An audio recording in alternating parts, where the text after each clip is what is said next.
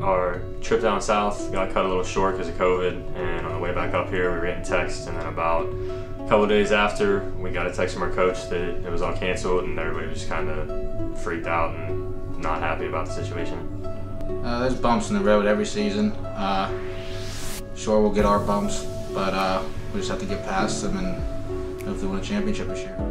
Coach Connie was very supportive and informative that we were going to have a season, and we just trusted him the whole time.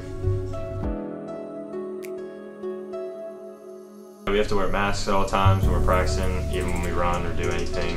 We have to get temperature checks in the morning, do screening, and get COVID tested, I think, every week to make sure none of us test positive so we can continue to do our thing.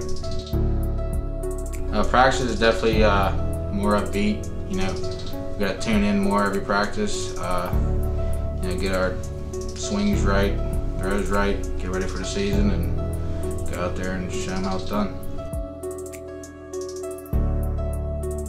It was weird, definitely not being around the guys and having a normal fall because of COVID protocols and everything, but we were still able to get our work in, hit, get grounders, get lifts in all the time, and as long as we're all working hard, it would still show when we come back. I think as a team we all have to be smart about where we are and just have to sacrifice a few months to have a chance to compete this year.